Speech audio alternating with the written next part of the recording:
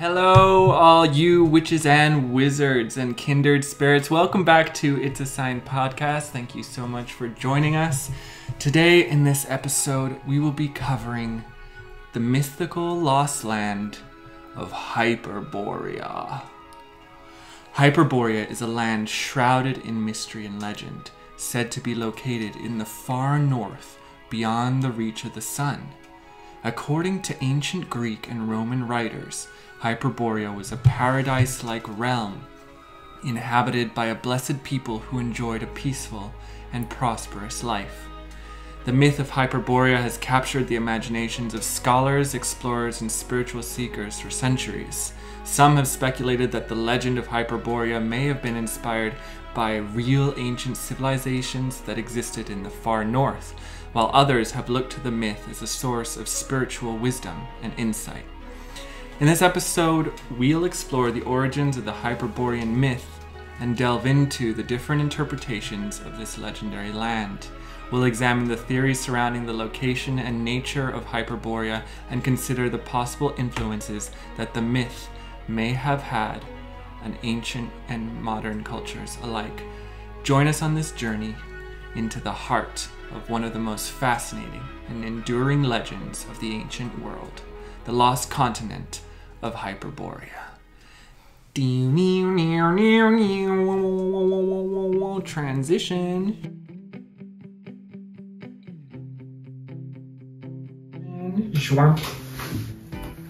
Hi guys, welcome back to the podcast. It's a joy to be back so soon. So soon, yeah, without a giant break in between. Yeah, we've made a bad habit of that recently. Well, it's not really our fault. We've been kind of uprooted, but Yeah. there are other people who are better at keeping up with that sort of stuff. And it's definitely a passion project. We don't get paid to do this, but we enjoy coming here as often as we can. Yeah. To, go into some interesting topics. Yeah, because we really love everything that we're researching. It's really our passions, and we are so curious about all these things. So we're learning alongside all of you, and yeah, it's a great fun to do together, especially. Yeah, definitely. So yeah, we're excited again today to look into another lost continent, similar to our previous episode. Yeah, the last one was almost like a lost city. This one almost seems to be an entirely lost continent. Which I'm excited to hear about, yeah. Yeah. I was thinking that about last episode. Mm-hmm. We will be heading to Thailand later this week. Yeah. And we'll be there for a month, and we will continue to try and keep up episodes each week. But we will see how that goes, depending on our situation and how uprooted we are. But it should be okay. And who knows, Thailand may inspire us into explore some myths, legend, and ancient history we've never even dreamt of before. Who knows? We're open to the adventure, for sure. All right, Creppy, why don't you start us off? So, in this episode... Go. Awesome. So... the lost land of Hyperborea. Have you ever heard of it before? No. Okay.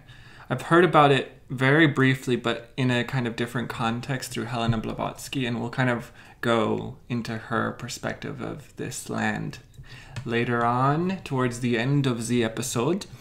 But it was the year 450 BC when the Greek historian Herodotus wrote about the Hyperborea, a kingdom whose people were affluent and influential enough to transmit goods all the way from the northern reaches of Europe to the island of Delos in Greece.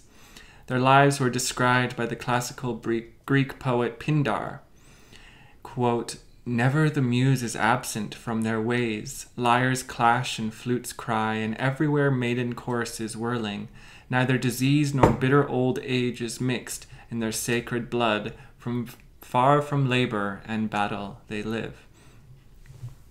So, Hyperborea is, but in the old and ancient maps, it was a land located in the far north, at the North Pole pretty much, and it was a continent that existed there, which is obviously not there anymore. When we go north, we see Norway, Iceland, and Greenland, and a couple of those other countries, but there's not one landmass that's there. So, did it exist at some point and sunk beneath the ocean? We're going to discover that today. Hyperborea is a location in Greek mythology, and the inhabitants of this mythical land are known as Hyperboreans, whom the ancient Greeks believed enjoyed extremely long lives. Hyperborea is mentioned by a number of Greek and Roman writers, including Herodotus, Pliny the Elder, and Pindar. Although Hyperborea is a mythical land, there has been speculation over the ages that it is a real place on Earth, or at least it was. And this has led to a number of theories about its exact location. In addition, attempts have been made to connect the Hyperborean with real historic people. The name Hyperborea may be translated to mean beyond the Borea. And what that kind of makes me imagine Beyond is like... the barrier. No, beyond like the Borealis, the Northern Lights. Oh, like yeah. The what's it called? Aurora. Aurora Borealis. So it really invokes this magical picture in my mind, like beyond the Northern Lights, Yeah. kind of this very mystical land that these people are talking about. And there's a really cool theory that I like, that the North and South Pole produce these borealis due to a huge influx of electromagnetic frequencies interacting with the atmosphere. And when we kind of discuss even the South Pole myths and legends, they say that there is a entrance to inner Earth, a hole within the ground upon which the energy of the Earth pours out in a pillar from this hole and unleashes into the Aurora Borealis. The native people of America were very in tune with the Aurora Borealis, and they said that was how the spirits communicated with them. And if you've ever seen the Aurora, God, I'm really having trouble saying Aurora. Yeah. Aurora Borealis, even if it's in just video footage. You could just say the Northern Lights. Yeah, the Northern Lights in high definition video footage. They're really, really magical to watch. And that's on my bucket list. I definitely want to go. Yeah, I think it's on probably most people's bucket lists. Like anyone, I don't think I know anyone who wouldn't want to experience that. Yeah, we definitely have to go make a trip up to those northern countries and stay during the time. It'd be amazing. My uncle lives in Finland, so we could stop there and then head up. That'd be very cool. Yeah. So, according to Greek... there's another interpretation where it also means beyond the north wind. North wind is personified by the god Boreas, and so it's the land, literally, of Boreas, the god. And he was said to live in an ancient place called Thrace in Greece, Thrace, and therefore Hyperborea would logically be placed to the north of Thrace. Hyperborea, however, was one of the terrae incognitae, which is Latin for unknown lands of the ancient Greeks and Romans. These were regions which have neither been mapped nor documented. In other words, Hyperborea might very well be a place that exists only in myth, and many of the stories told about Hyperborea and the Hyperboreans are quite mystical. So, one of the ancient writers who mentions Hyperborea many times in his work is the Greek historian Herodotus. And he is attributed with the title The Father of History, and he wrote about Hyperborea in Book 4 of his Histories. In one part of this book, Herodotus writes, Aristeus, the son of Castrobus, who came from Pronesus, claimed in a poem that he visited the Isidones in a state of inspiration by Apollo, that beyond the Isodins lived a one-eyed race called the Arimaspians. Beyond them there is the land of the gold-guarding griffins, and beyond them the Hyperboreans, all the way to the sea. All these people from Arimaspians on, except the Hyperboreans are constantly attacking their neighbors. So he's saying there's a lot of stuff to the north. There's Cyclops, one-eyed giants living up there. There's a bunch of different races that are constantly at war, but the Hyperboreans are in peace. And here is a little map again of what they depicted Hyperborea to look like, right at the North Pole. This mythical land has also been mentioned by two of ancient Greece's most revered poets, Hesiod and Homer. And, quote, "None of the tribes living there, including the Scythians, have anything to say about the Hyperboreans. Perhaps the Isidones do, but I do not think so, because if the Scythians would have stories about them too, just as they do about the one-eyed people." Hesiod, however, has mentioned the Hyperboreans, and so has Homer in the Epigoni, which is a text that he wrote. Herodotus then points out that most of the stories about the Hyperboreans are told by the inhabitants of the sacred island of Delos.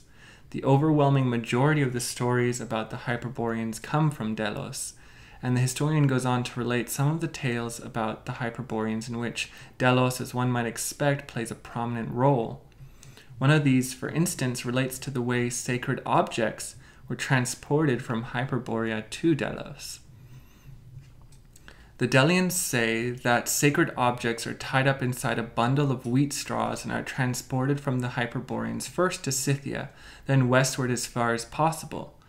So there's a lot of text talking about how there was a trade with this nation to the north, and that they were bringing sacred objects. But what are those sacred objects, and what did they contain? That's kind of been lost to history. Yeah, the next story kind of goes on about why they were delivered and why they were hidden in certain like bales of hay, and it was actually to hide it from pirates. So if pirates attacked, and invaded their ships, they would not know that the sacred objects were on board. Now, the death of the young woman who came from the Hyperboreans is commemorated on Delos by a hair-cutting ritual performed by the girls and boys of the island. Before they get married, the girls cut off a lock of hair, wind it around a spindle, and put it on the tomb, which is inside the sanctuary of Artemis. On the left, as one enters, an olive tree has grown over it. And the Delian boys wind some of their hair around a twig and put it on the tomb as well. So that is how these Hyperborean women are worshipped by the inhabitants of Delos. Herodotus' last story about the Hyperboreans is that of Arge and Opis, a pair of women who also traveled from Hyperborea to Delos. The women are said to have made the journey before Hyperachi and Laudis, though for a different purpose. Arge and Opis went to the island in order to pay tribute, and the Greek goddess of childbirth in exchange for a quick and easy labor. So according to Herodotus, the Delians claim that the two women were accompanied by the gods themselves, perhaps beings of an advanced civilization within the north of Hyperborea, and received different honors when they came to Delos. It was said that their tombs are situated behind the grounds of the sanctuary of Artemis, facing east, right next to the banqueting hall of the Cians. So that's kind of a little bit of history of Hyperborea and where we're getting some of the mentions of it. And we do want to go into kind of what Hyperborea was like. And he begins to describe Pliny the Elder in one of his books, that the kind of location and description of it. So he says, along the Black Sea, coast of Europe, as far as the river Tanais, known today as the Don, are the Meotae, from whom the lake derives its name, and the last of all, in the rear of them, the Arimaspi. We then came to the river mountains in the region known by the name of Pterphoros, because of the perpetual fall of snow there, the flakes of which resemble feathers, a part of the world which has been condemned by the decree of nature to lie immersed in thick darkness, suited for nothing but the generations of cold.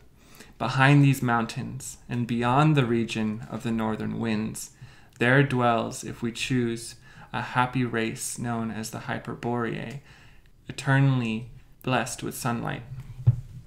So So they're in darkness. No, so it's a dark, it's like in it's a Sweden, dark where- frozen place, tundra, and then beyond the northern winds is a land that's eternally blessed with sunlight. Oh, because I was gonna say it's interesting that they were like eternally happy if it's like dark all the time, because obviously we know like that can cause depression, darkness. Yeah, the one thing it reminds me of is Admiral Byrd's visit to the South Pole, and how he said that everything was covered in snow, and then all of a sudden when people talk of Antarctica, there's a lot of like bad visibility and strong winds and stuff like that going over. That's why planes don't really like to fly over Antarctica, because it's quite dangerous flight conditions. But when Admiral Byrd did it, he said that at some point, all of a sudden, the land began to change, and that all of a sudden the sky was full of light, and he began to see, creatures and green fields and all of that. Yeah. So, well, now you couldn't fly over it even if you wanted to. well, I don't there's feel planes. like that's There's the planes that go to Antarctica. government. No, you can buy a commercial plane from Cape Town to Antarctica Okay. for quite an expensive price. I was looking it up on YouTube. I didn't think he was allowed to go. Yeah, you can. I've seen like dozens of different people doing it. Yeah. Yeah, there's a commercial airstrip, one commercial airstrip in the very south of Antarctica, and yeah, you can buy tickets to go there. I was looking it up. All right. Yeah, Well, and why there's does also, everyone say that you can't go there? I don't know. That's because I always heard that, Yeah. and so I looked it up and literally found dozens and dozens of videos. I was like scrolling through them, watching them, of people going and visiting Antarctica, and even flying over and taking video footage of it on like tours and stuff. Yeah. So Weird. yeah. Later chroniclers would elaborate on Pindar and Herodotus's accounts of these exotic northern people. Greeks credited the Hyperborean as a genius people untouched by the usual hardships faced by humanity, like war and old age. So advanced were Hyperboreans that, according to the Greeks, it was in fact them who built the great temple of Apollo at Delphi. It was from their land that the god Apollo originated, and which a theocracy ruled with 3 priest kings serving in Apollo's name at its head. Here immediately we kind of have, again, another parallel of just this advanced race who built the large temples and stuff like that. In the previous episode of Azatlan, we saw that there were beings who built the Great Pyramids. In Egypt, it was Thoth and the Atlanteans. So, and as we get more into Helena Blavatsky's work, we'll begin to see that the Hyperborean, the Lemurian, and the Atlantis were all epochs and stages within humanity. But we'll get into that in a little bit more. Of the many writings of Hyperborea, most have been lost to time. Fortunately, the writings of Diodorus, a Greek historian of the 1st century BC, have survived. He preserved a fragment from another historian of the 4th century BC, who described the whereabouts of the Hyperboreans. Quote, "In the region beyond the land of the Celts, there lies in the ocean an island no smaller than Sicily. This island," the account continues, "is situated in the north and is inhabited by the Hyperboreans, who are called by that name because their home is beyond the point whence the north wind borealis blows. And the island is both fertile and productive of every crop and has an unusually temperate climate." So, once again, we're talking about this northern land that's meant to be covered in snow, but surprisingly can produce any sort of crop and is very warm and temperate. The Hyperboreans also have a language which is peculiar to them and are most friendly disposed towards the Greeks, and especially towards the Athenians and the Delians. They also say that the moon, as viewed from this island, appears to be but a little distance from the earth, and to have upon it prominences like those of the earth, which are visible to the eye. So what they're saying here is that at this point in this land, the moon seems very, very close, and they can see the ridges, grooves, and mountains that mirror that of the Earth. Very interesting. And they're visible to the naked eye. Hecataeus, further elaborated by the Hyperboreans, as having a magnificent sacred precinct of Apollo and a notable temple which is adorned with many votive offerings and is spherical in shape. The descriptions of spherical temples have led many to believe that it was Stonehenge which Hecataeus was describing, thus placing Hyperborea in Britain.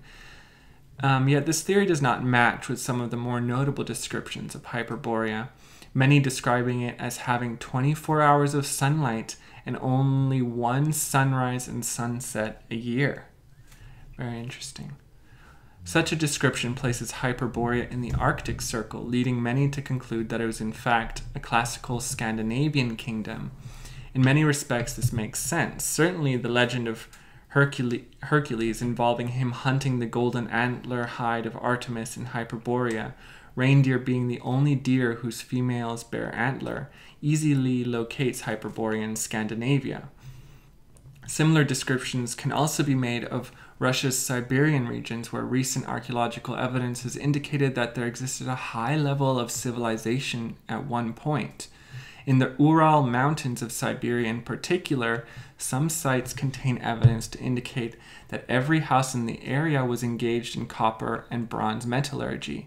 This means that the ancient population of Siberia were not only industrious, but lived comfortably for the time with ovens, food storage, wells for fresh water. Although the dates of these sites are much older than Herodotus' writing, dating around to the 2nd millennium BC, so almost 4,000 years ago, it does show that an advanced civilization could have existed near or in the Arctic Circle, contemporary with classic Greek culture. It must, however, not be forgotten that Hyperborea has often been described as an island or a continent surrounded by sea. The Greeks were not the only ones to write of a mysterious island populated by a cultured civilization. In the Irish Book of Invasions, it is stated that some of the Irish population sailed to a mysterious northern island, returning later to Ireland with new knowledge.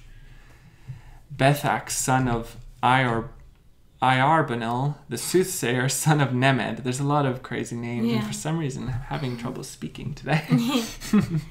But his descendants went into the northern islands of the world to learn druidry and heathenism and diabolical knowledge, so that they became expert in all the arts. It's probably quoted by like some sort of Christian or in the more recent ages, you know.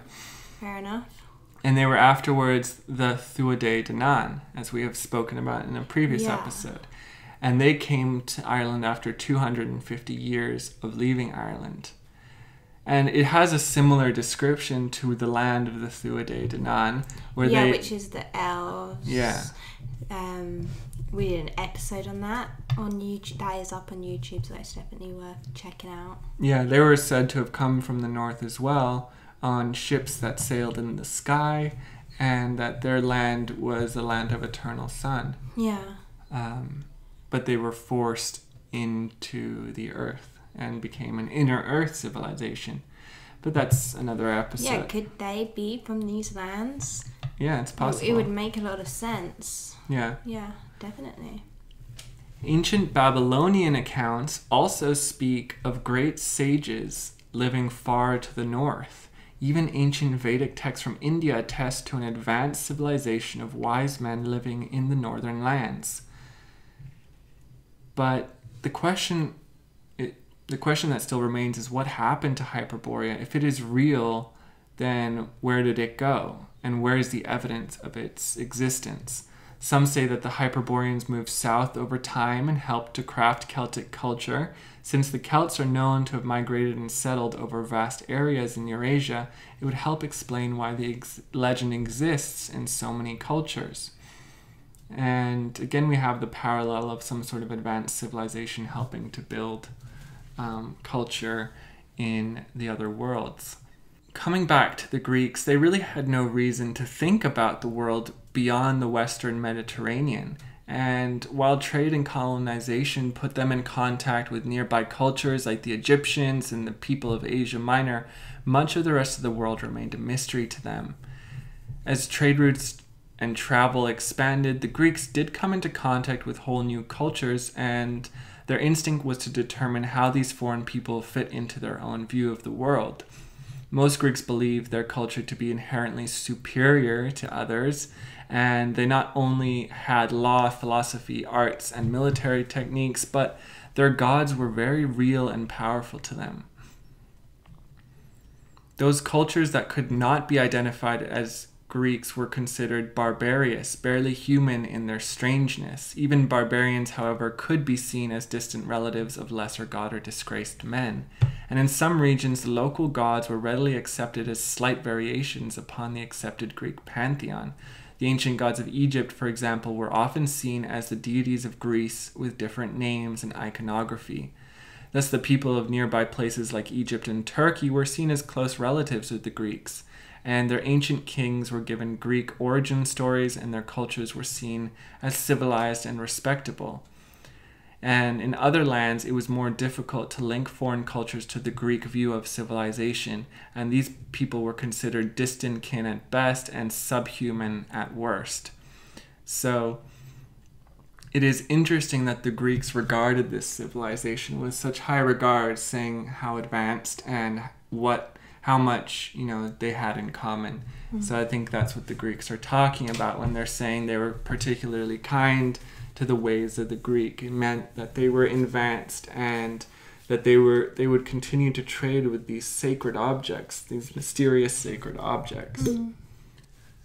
With endless spring and eternal light, Hyperborea was capable of producing 2 harvests of grain each year and less than half of the work required on a farm in the rocky lands of Greece. Most of the land of Hyperborea was left wild, though with dense forests and green meadows covering the nation. The Eridanos River flowed lazily across the landscape, attracting white swans, and Hyperborea was a land of plenty. It was also a land of peace.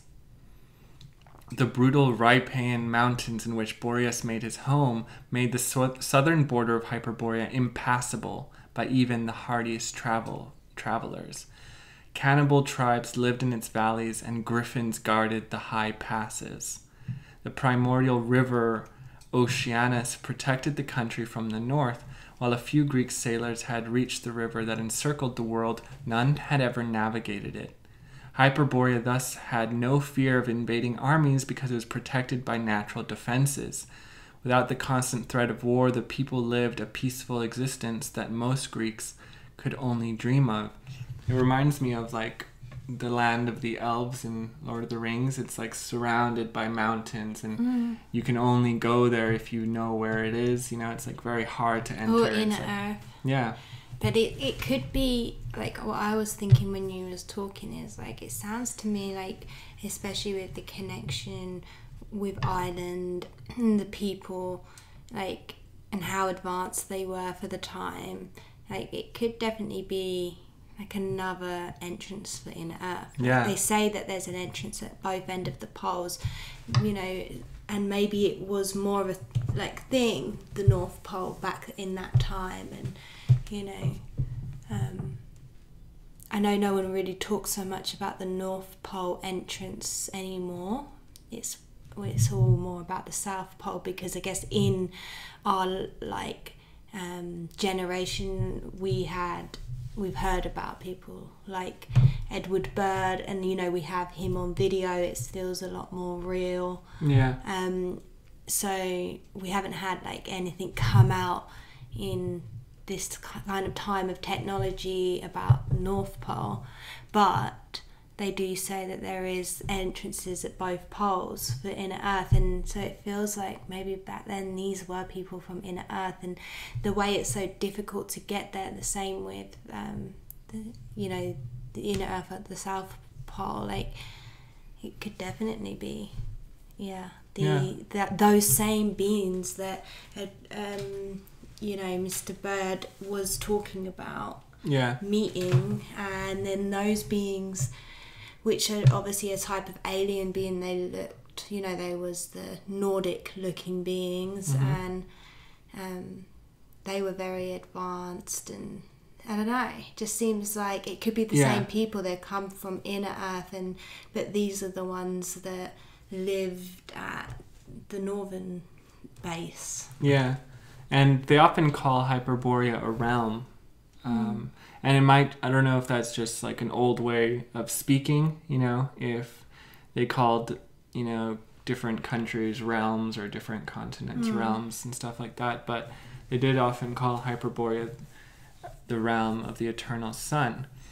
So the first kings of the Hyperboreans were said to have been 3 giant sons of the north wind himself, Boreas. So Boreas is this figure that continues to appear, and he apparently had 3 sons that were giants, each over 10 feet tall. And later the country became... Again, that lines up with like the tall... They were pretty much giants in our Elvin episode. Yeah. And so was the one seen at the South Pole, very tall. The elves were... Yeah, the elves were tall, but they were said to have even battled with giants. So they weren't the giants themselves, but... when we go into like the Book of Enoch and the Watchers, and that there were those beings who descended from the sky people, and then bred with the children of earth, and then they produced giants, and there's giants in almost every mythology and lore. And then we've also covered like evidence of giant skeletons found and hidden by the I feel like it was Smithsonian. Definitely a race. Like, I don't know, that's just how I feel about it. Like, especially like there's a lot of I think evidence even of the redhead giants and stuff. Yeah. I think that they just were just like the different types of alien beings and these Nordic beings. I do feel like it's very likely that the Nordic beings are still around, how do we really know? Yeah. So the Greeks really believed that Apollo lived at some point, and maybe over time, Apollo is one of the gods within the Greek pantheon, and maybe over time he became immortalized into some sort of omniscient figure, but perhaps he was one of these Hyperboreans. It was said that he spent his winters in Hyperborea, bringing light to the land while Greece endured the darkness of winter. And he and Helios were associated with the far north. And the only physical descriptions of the Hyperboreans were of their kings. The descendants of Boreas and the snow nymph Chione were giants, measuring over 10 feet tall, like we just said, but generally considered to be without deformities common in other giant races. So these would be like Titan giant beings, but they would look normal, only big, whereas there's a lot of other descriptions, like the Cyclops and the other giants who were almost deformed in their figure. Orc-like. Yeah, exactly. So yeah, the Hyperboreans were largely thought to be immune of sickness, of age, and they did not have to toil to work their fertile lands, and disease was unknown to them. If they aged at all, the elderly Hyperboreans jumped into a lake to be transformed into swans. The lake was formed by the son of Phaethon, and you can see where kind of maybe fact and myth are starting to blend together.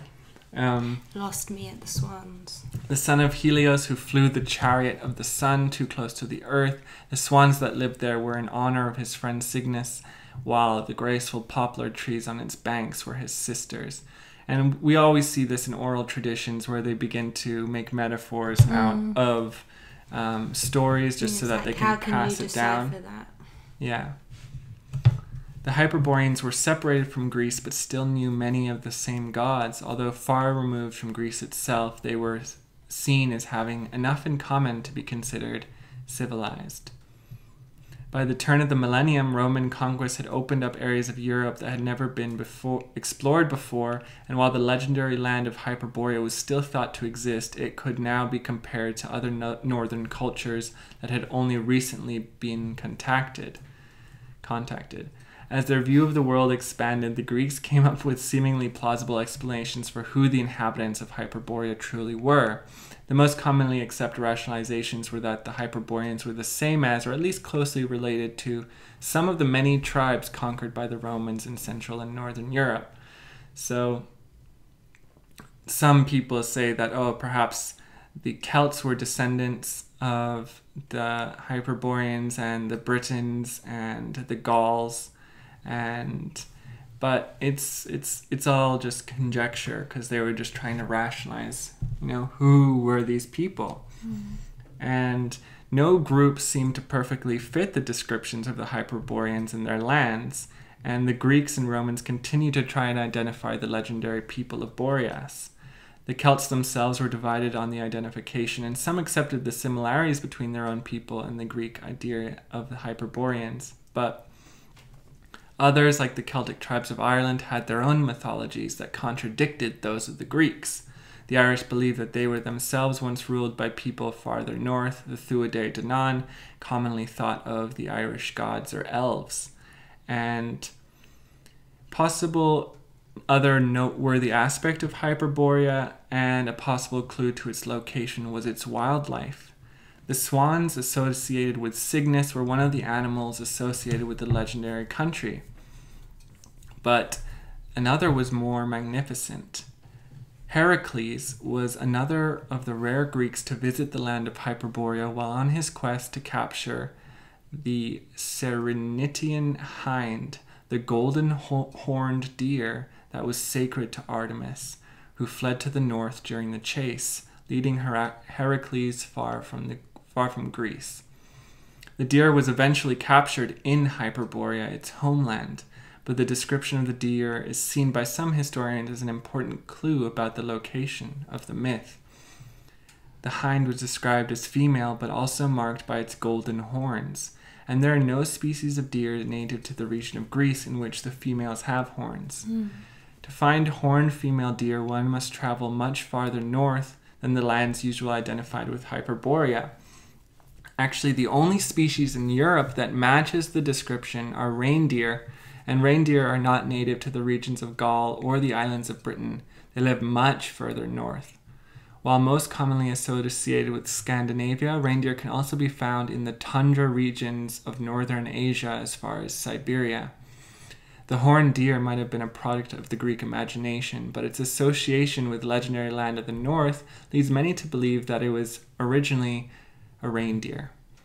But who knows? There could have been some golden horned deer in the past. We don't know what's happened. Well, reindeer have like furry horns, don't they? Yeah, they do. They don't have like golden horns. Yeah. So who knows? It's a bit of a stretch. Yeah. But there are the female. Yeah, that makes sense. But then, unless like it was like a light-haired one, like a golden fur, that made the horns seem golden. Yeah, in the sunlight. Yeah. Yeah. But it also could be another metaphor to... Yeah, like I think a lot of this stuff is. So now we move on to kind of away from the historical accounts and depictions of it and into Helena Blavatsky's. Okay. And she was a very famous psychic and prominent spiritualist and the founder of the Theosophical Society, which was established in 1875. And Blavatsky's work on the Hyperborean epoch can be found in her book, The Secret Doctrine, which was published in 1888. And I used to have a copy of The Secret Doctrine, but whatever publication I got was literally just like, it was this like big book, and it was just pages and pages of text, not separated by paragraphs. Just painful. And I just like couldn't get myself to dive into it. I know there's so most of what I've read on Helena Blavatsky or know about Helena Blavatsky is like through internet articles or people breaking it down or in videos and stuff like that. Mm-hmm. But In The Secret Doctrine, Blavatsky expounds on her belief that there was a prehistoric epoch known as the Hyperborean age, which she describes as a time of great spiritual and intellectual development. According to Blavatsky, the Hyperborean civilization was located in the far north and was ruled by godlike beings known as the Elder Brothers. Blavatsky suggested that the Hyperborean civilization was destroyed in a great cataclysm, which she identifies as either one of the floods or the biblical flood. She argues that survivors of the Hyperborean race dispersed to various parts of the world and became the founders of the world's great civilizations. Blavatsky believed that the Hyperborean civilization was not limited to the physical plane, but existed on a higher spiritual plane as well. She claimed that the Hyperboreans possessed extraordinary psychic powers and were able to communicate telepathically and travel through astral realms. Blavatsky's idea about the Hyperborean civilization were strongly influenced by Theosophy and a system of esoteric beliefs that she helped to popularize in the late 19th century. And Blavatsky saw the Hyperborean epoch as a time when humanity was in closer communication with the divine and more attuned to the spiritual realms. She believed that the decline of this civilization and the loss of its spiritual wisdom were responsible for many of the problems that beset humanity in later eras. According to Helena Blavatsky's teaching, the beings who lived in Hyperborea were a highly advanced race, and they possessed a deep understanding of the spiritual realms. Blavatsky claimed that the Hyperborean beings were able to communicate telepathically, like we said before, and travel between dimensions of reality. So this could be that they, in the Nordic myths, they're, with Thor and these gods, they were seen as bigger giants than humans, and they had gateways to different worlds, realms, and dimensions. And they could travel between them at will.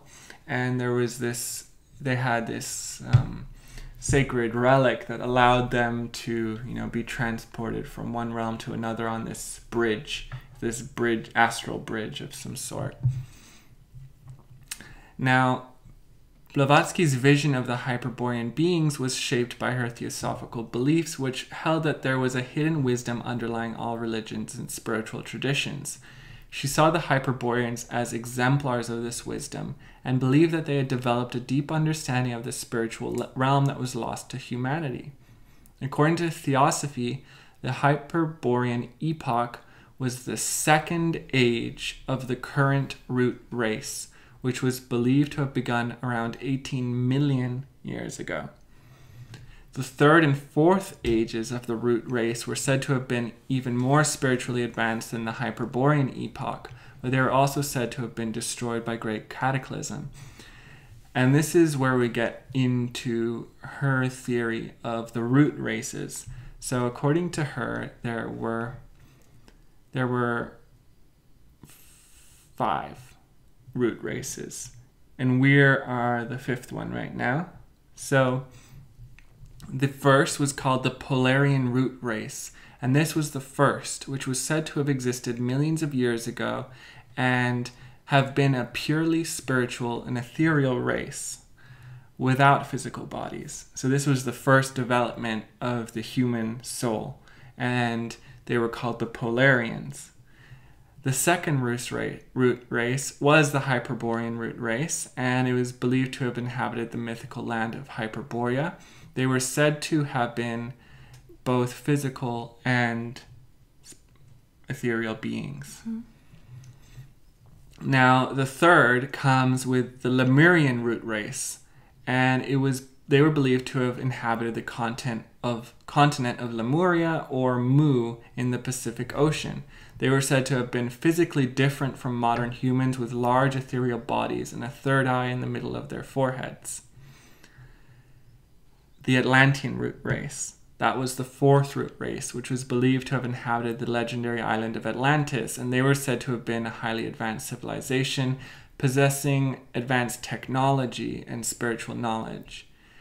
And the root race we're in now is called the Aryan root race, and it's said to have begun around 1 million years ago, according to Theosophy. And the Aryan race is characterized by its intellectual and mental faculties, as well as its capacity for spirituality. And she goes on to say that there will be a future root race called the 6th root race after us. So there will be another sort of cataclysm that shifts the tides, and then there will be the 6th root race. Whereas the Aryan root race is characterized by its intellect and mental faculties, which we can see in the world today, the 6th root race will have a greater understanding of the spiritual realms once more. And then she ends it with saying that the 7th root race will be the future root race that is the final stage of humans' evolution on Earth. Okay. So, and that's her theories. Yeah. Yeah. So yeah, that's just a reminder to people listening, that is like channeled work. It's not, she's not like a scientist. No. But it definitely resonates with me. Like, of a lot of, I haven't looked loads into her stuff, but a lot of other channelers and mediums that I do tune into their work, you know, that I definitely believe in a lot of these past races, even though I haven't heard of the ones we're talking about today. So it's really interesting to hear about this, because obviously they were way back. Yeah. But you often hear about past lives in Atlantis and Lemuria, you know. So it's really interesting to hear it laid out that way. Yeah. I definitely have like ancient memories of Atlantis, like fragments of Lemuria, but nothing goes back further than that for me in terms of like what sort of visions I've had in recollection and stuff like that.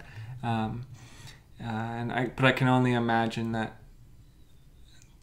what like a non-physical race would be like.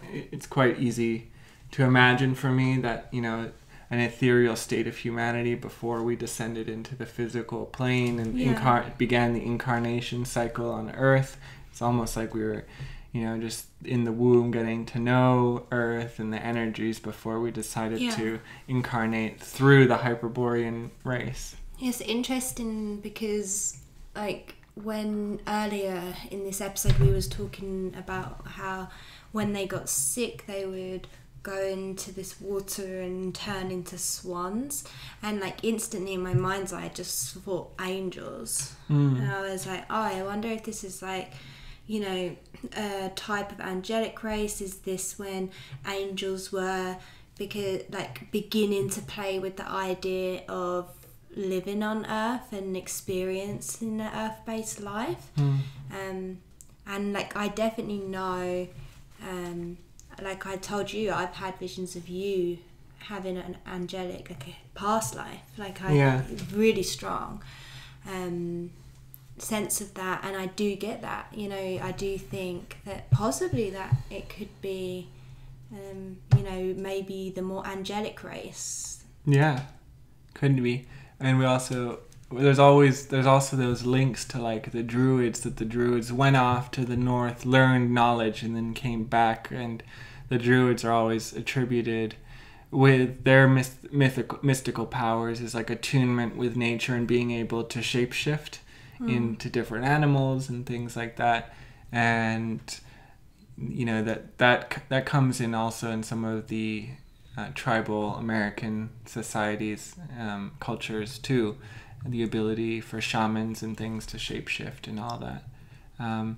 And yeah, there are tribes there that also speak of being visited by beings who live in the ocean towards the north, and that they appeared very much like how Admiral Byrd described them, Nordic beings. He said they looked like humans but they were taller and slender with these weird suits, and I'll put a video link up to that. But really interesting.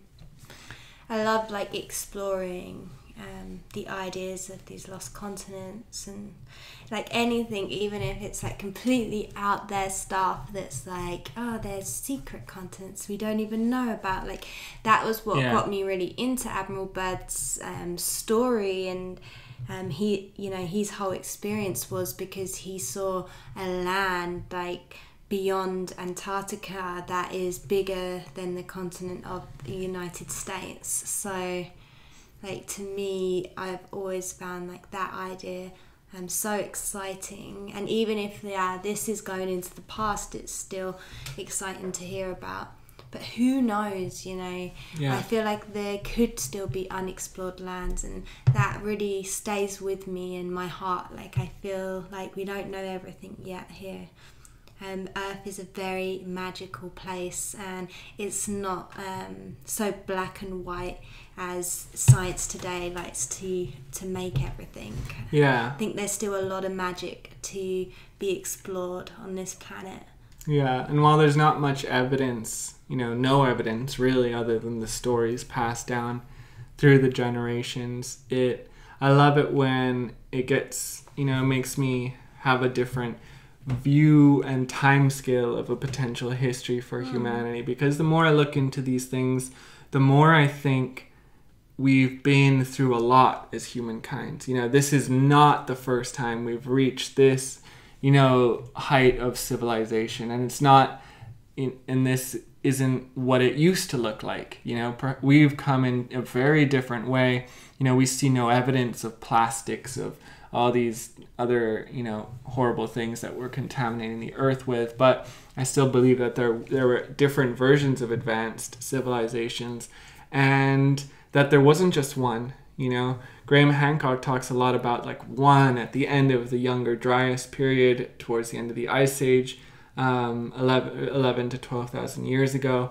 But what if there were more beyond that? And what if humanity is in these cycles of these great, you know, cataclysms on Earth, because, you know, that happens, and we have the evidence of these cataclysms, and who knows how long humanity has been going along for. And I think definitely like the more like people have woken up to a lot of these ideas, these concepts, woken up to their own spirituality, I think a lot of us can feel in our hearts that there's so much more to our story here as souls, as humans, as we currently are in this form. There's so much more to be told of this story on Earth than we've been taught necessarily by school and science. So it's definitely fun. I feel like sometimes like in the myths they're almost like little clues, you know, that you can piece together